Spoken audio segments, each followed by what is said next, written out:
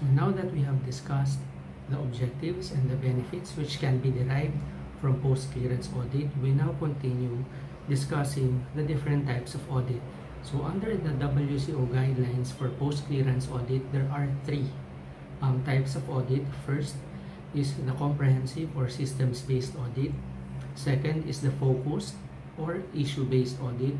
And the third is the post-importation transaction-based audit.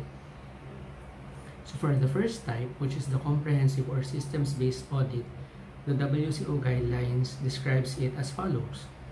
So this type of audit, the comprehensive or systems-based audit, looks at the entire business control environment and the impact this might have on customs compliance. Analytical procedures are used heavily and substantive testing is reduced where control environment and corporate governance systems are good. This kind of audit takes place at the premises of the auditee, field audit. The amount of information to be examined by auditors is potentially large, although it depends on frequency audit. A complete picture of the business can be captured by the field audit, including examination of its business systems, trading methods, partners or directors, and internal control. Mostly relevant for administrations with a trader-focused targeting approach. So when we talk about comprehensive or systems-based audit, we talk about an audit which is comprehensive in nature or which may encompass not only the aspect of importation but also the whole of the operations of the importer as well.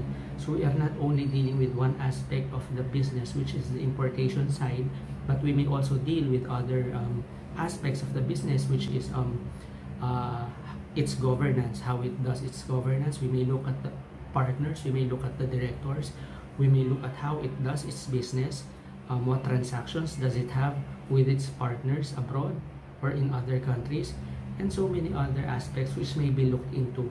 So as the name implies, comprehensive or systems-based unit is based on the organization or on the system as a whole. So it's comprehensive in nature. Regarding the second type of business, focused or issue-based audit, the WCO guidelines for post-clearance audit describes it as follows.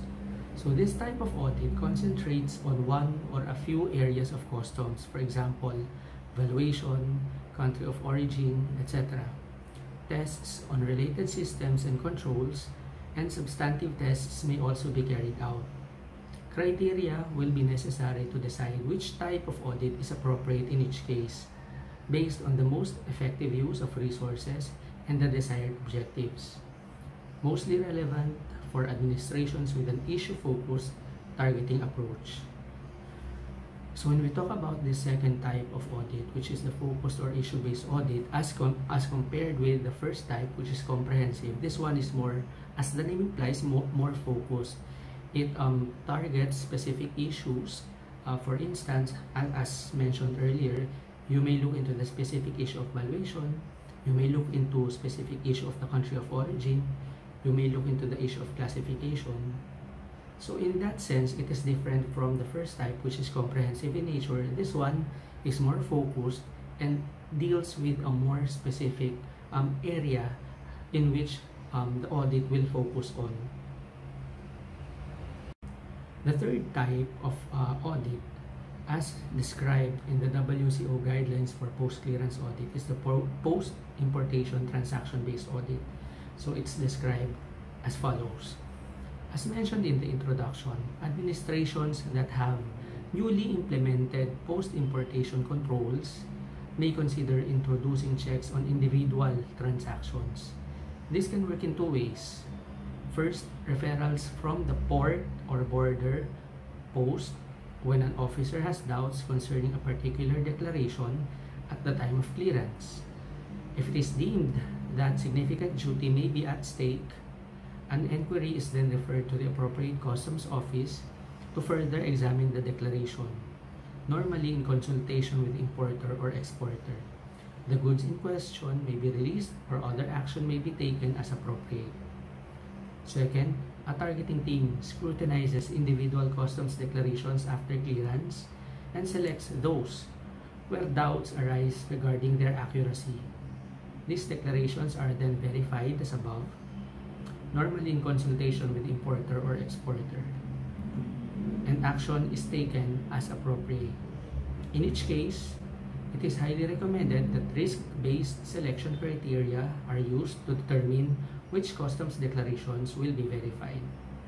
At a later stage, the administration can consider developing a post-import systems-based audit approaching along with the transaction-based audit. So this third type of audit, the transaction-based audit, is also different from the first two in the sense that unlike the comprehensive audit, this one is also more specific in nature because it does not look into the business of the importer as a whole, but rather it looks into specific transactions of the business.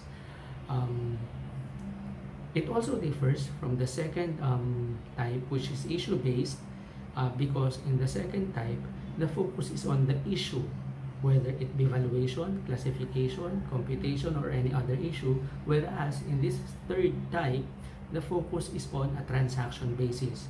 What transaction are you looking into? There is a specific transaction covered and you examine that transaction thoroughly. So the focus here is the transaction rather than the issue in the second type of audit.